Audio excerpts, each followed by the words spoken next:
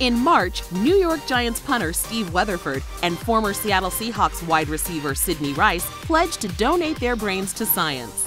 They did it in partnership with EHT to advance brain research and create awareness among their fan base, encouraging them too to discover the benefits of EHT for their own brain health. It gives you a lot of focus, and with my business and schoolwork that I have now, it's something that I definitely need. As a result, EHT has been featured in some of the country and world's most recognizable and trusted media. With this breakthrough supplement already reaching more than 1 billion impressions.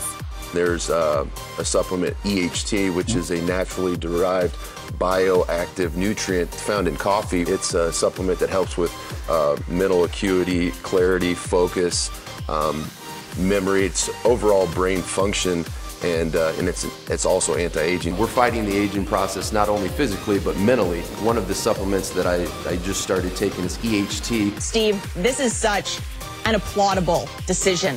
Why did you decide to donate your brain? It will help motivate and inspire people to take a look at their own lives, whether you're an athlete or just a normal civilian trying to live a happier, healthier life, to be able to give your body what it needs, specifically your brain, krill oil, EHT.